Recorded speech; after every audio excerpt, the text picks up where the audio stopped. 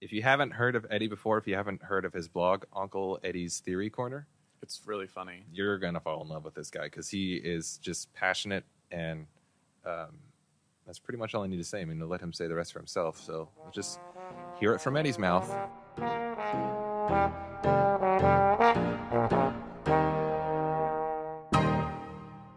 Thank you, Eddie, for coming in and doing this interview with us. We're very excited to have you here. Let's get started with just a broad general question that we could go on for hours about. How does knowledge of music, poetry, and other forms of art and entertainment apply to animation? How does the knowledge of maybe Shakespeare or something like that apply to animation? Well, music, I'm sure, is absolutely necessary. Mm-hmm. I don't know how to read music, so I can't do bar sheets, right. Things like that. So, but I listen to a lot of it, like everybody does. And, of course, you try to get a musical feeling into what you're doing. I always regard music as the queen of the arts. You know, it's a thing that all other arts aspire to because it goes right underneath your conscious level and appeals to you in a direct way that a lot of other media can't. So you want whatever you're doing to approximate music, to slip in under the person's guard and go right to their inner mind and heart. And so far as Shakespeare, actually Shakespeare along with Bob Clampett, Rod Scribner, and a few others, is one of the people I think most about, believe it or not, when I draw or tell stories or do anything in the media, because Shakespeare raised the bar for everything. It's beautiful speech, beautiful cadences, opportunities for acting. A lot of stories fail because they don't have opportunities for acting. They don't lend themselves to acting. Awful lot of stories do that. But Shakespeare is loved by actors because they say, I always feel I'm grounded with Shakespeare. I know how to handle the situation because it's written into the lines. And I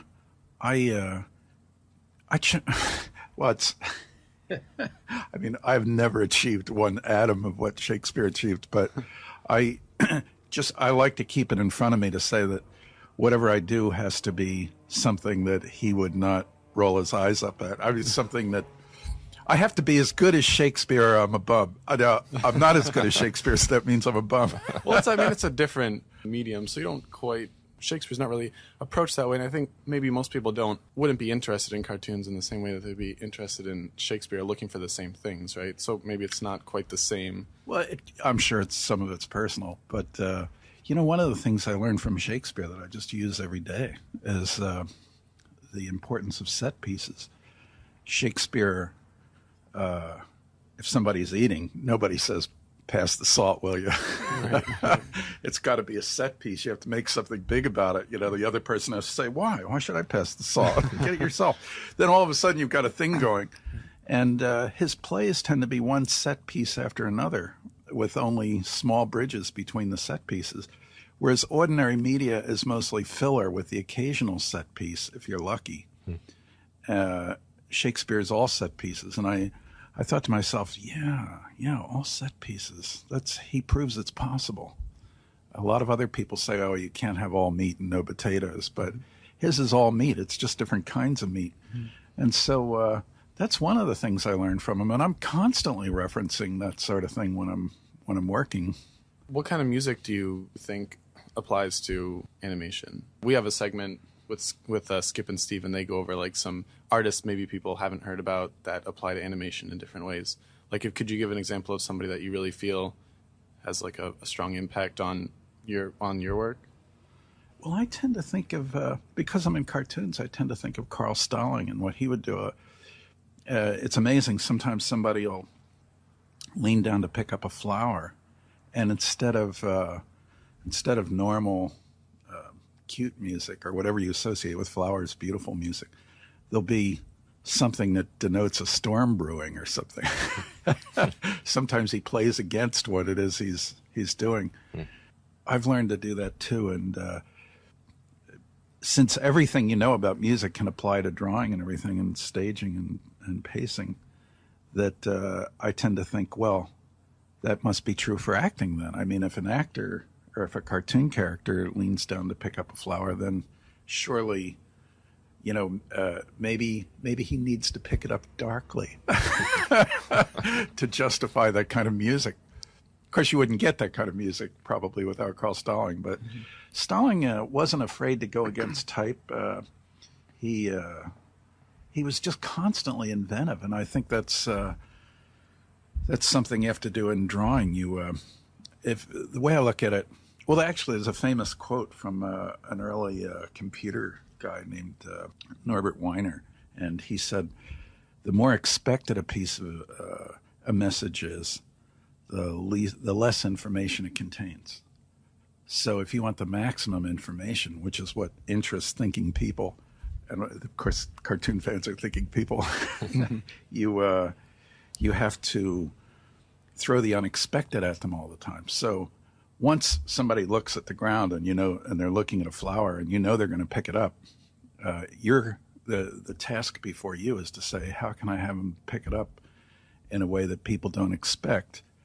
But since it's a minor thing, I mean, the real joke is coming after that. You don't want to spend too much attention with it. So how can I quickly do it in a way that's unexpected? Well, you might bring in maybe he overshoots when he reaches down to pick up the flower. Maybe he bends his elbow in an unpredicted way. The elbow is up and the hand is below the level of the elbow. Maybe he keeps his legs straight and he just bows down at the waist. You want to keep it alive, and Stalling is the expert at that. And then I'm sure after Stalling, oh, well, that's a long discussion, actually, the way Stalling worked, which I'm guessing at. I don't really know. Mm-hmm. Well, we can get into that. Yeah, go for it. We're not. Oh, okay. Not all day, yeah. Well, I don't know this for sure, but my guess is that the way things worked, at least in the Clampett unit, was that Clampett had Clampett would either go to Stalling's office or Stalling would come to his office. Clampett had a piano in his office. Stalling would sit down there and Clampett would say something like, well, he'd run through the story, rough storyboard sketches on a corkboard. And Stalling would say, "Oh yeah, I know what to put there. How about something like this?" Clampett may have an idea. He might say, "Okay, Bugs is he's in the water and he's swimming to this island, where he's going to turn around and do something to Fudd." And Stalling might say something like, "Well, I can see something for that, like da da da da da da da da da." And Clampett will say, "Great, that's wonderful. That fits the swim perfectly." But then Stalling might say something like, "But when you do that, you naturally just want to go up. It's just the way music is. It wants to go somewhere." So Clampett will say, "Oh," so he'll take a piece of scrap paper and draw a more energetic Bugs pose for the swimming after the first one, which didn't exist in the story the way he originally pitched it, but which fits the music.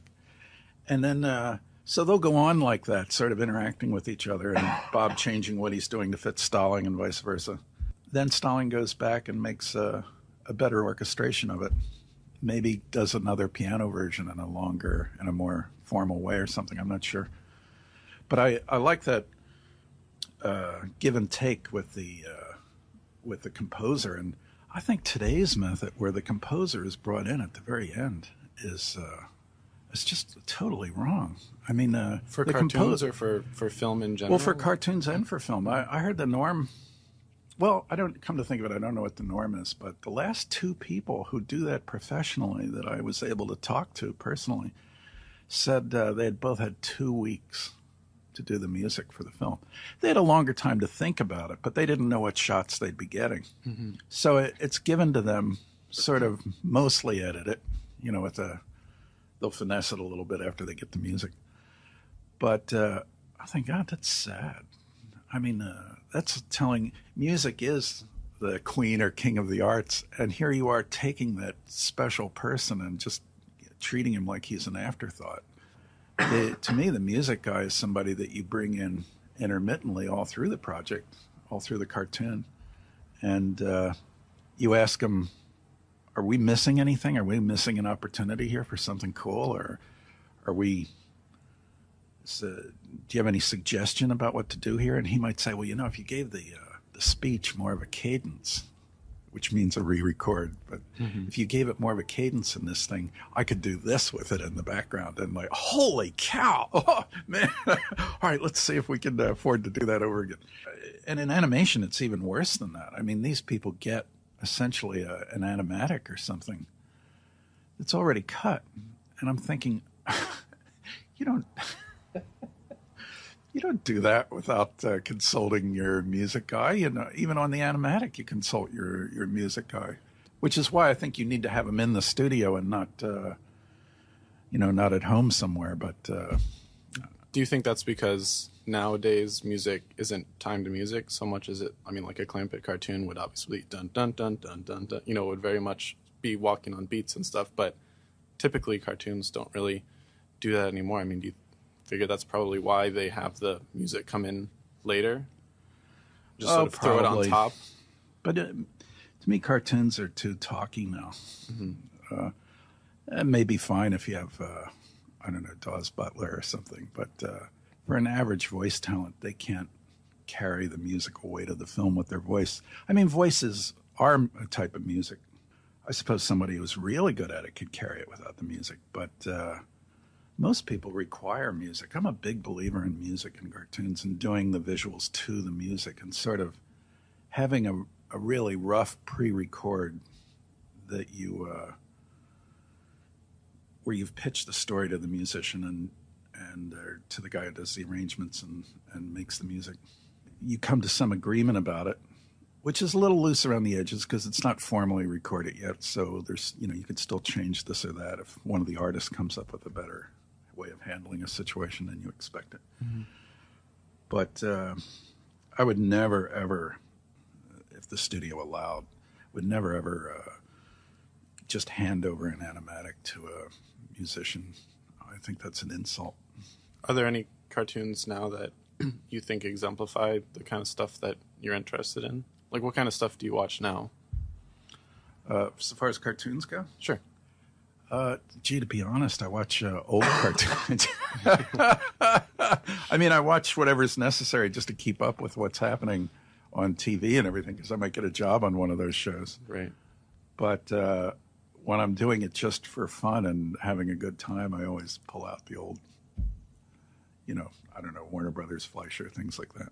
Well, then let's talk about your technique for starting. Like if you're handed a scene, what format is that usually given to you? And is it just an outline at first?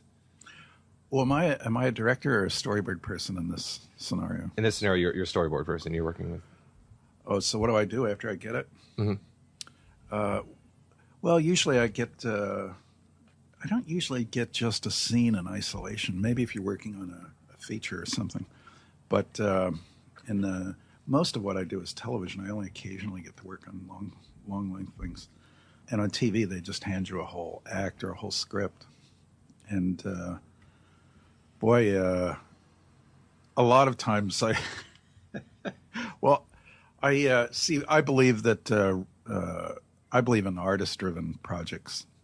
Fortunately, there are artists who can write, so that I'm a little bit. Gee, I shouldn't say this because I'd like to continue working. Just kidding. I'm a little bit put off by it, but that doesn't last long. It's only a bit. Because I always think of casting. I mean, you have a crew with specific personalities and specific strong points.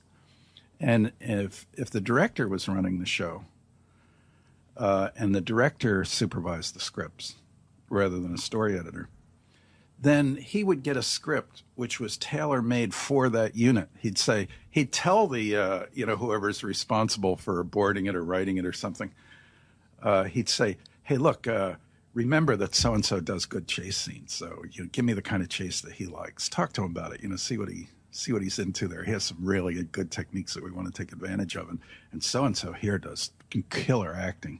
So be sure you put a real acted sequence in there somewhere so he can get his teeth into it. He'll do a good job. And so you would do that. But in modern TV studios, you get a script which from a writer you may never have talked to, who may not have any real animation interest. He just wants to go into live action, and this is a stepping stone. And you get it as a fait accompli. Don't you dare touch a word. Don't delete. Don't add. Don't do this. Don't do that. And so when I say I'm put off by it, I don't mean I'm put off by the idea of a story. I'm just put off by the fact that nobody thought I was worth consulting. And then nobody has to do anything, I suggest, but the idea that nobody even wanted to talk to me. Especially as a story artist, right? Yeah. You're supposed to be. I mean, there's some things I do better than other things. And since I'm working here, that would be a natural thing, is to plug into that. But the modern system, very few people, occasionally you get somebody who does. And those are the better writers. But normally you just get it as a fait accompli. It's, don't change a thing, just do what's there and give it a little pizzazz. That's your mandate. Right. And gee, I'd like to give it more than pizzazz. I'd like to make it something that I could watch, that you could watch 50 years from now and still get something out of, on a deadline, hit the deadline. So I get it, and usually I lose a day because the script is is so uncinematic that you have to psych yourself into doing it. So I'm thinking about it all day long, certainly, and, doing drawings and on rough paper and so on, just trying to get a handle on it. And so usually I lose a day, even though I'm working all day. And I usually start on it the second day. So I always have a day less than they tell you you're going to have because of my own problems with things like that. Mm-hmm. And what I'm looking for is, I never do it in sequence. I always look for I think to myself, what is the writer trying to say here? What is the most important scene in the film that's conveying what the story is about? And I look for that, and when I find it, I spend a lot of that first day just thinking about it, just coming up with ideas. I may even talk to other people about it. Even at lunchtime, I might say, God, I have this thing, I can't figure out how to put something into it. It's, but I know it's important. There's got to be something, and so anyway, but that's the most important thing, because presumably it's a scene that's going to motivate everything that happens in the cartoon, so you want it to be right. And I'll just start on that, because I figure you start from the scene or scenes that the public is going to love and that you're going to have a lot of fun with, and you expand outward from there. And if it takes longer than you think, then you have to shorten the rest a bit. Mm-hmm. But that's what people pay their money for if they were paying customers. So you want to nail that and get something really good. When you take it in order, when you start from the beginning and work your way through to the end, you're not paying attention to those set piece possibilities. Because I'm always thinking, too, where can I put a set piece in here? Something that people will remember even if they forget everything else about the film. Sometimes, then the hard thing comes when you do think of something like that that's killer, and you're really proud of it and then totally enthusiastic, and then you realize that that's a relatively minor part of the script. Here's where we pay for the artist and writer not having communication. Mm-hmm. Because if I had talked to the writer while he was doing it, he might have been able to finesse it a bit. But since I'm getting it just cold, then you enter into difficulty, because you can only spend so much time if there's other things that have to be done. Usually the scripts are way long in TV. They're usually double the length. And so they're cut a lot before they hit the screen. Mm-hmm. Actually, the writer should cut it down to length, but the writers don't talk to the artists that frequently. They don't even know that we're going through this angst. Right. We would prefer to have a few good set pieces in a film that are really memorable and really well done. And the writer's thinking of... writer just adds a million characters that you don't need. He has to tie up the loose ends, which means a lot of extra pages. Mm-hmm. Whereas the old Warner cartoons and so on used to fade out after the climax. Right. But writers rarely do that. They'll there'll be the climax, and then there'll be a long anti-climax. And the anti-climax exists just to tie up all the loose ends for all these extra characters they stupidly add it. Well, whose responsibility? Whose job is it to end up cutting the story? Who makes the decisions to say we do or we don't need this? Would that be you, or does that fall on the director? I pretend it's me while I'm doing it because I have more fun that way. But in reality, it's nowadays things have changed a bit. The position in modern TV director is not as strong as it used to be. I've seen flow charts on how to write books where the writer is explaining to new writers what the flow of work in animation is, and they'll completely bypass the director. Mm-hmm. That's how unimportant he is in some studios. So I'll get something and I'll say, "Oh, can I talk to the director about it?" And they'll look at me curiously, like, "Why would you want to do that?"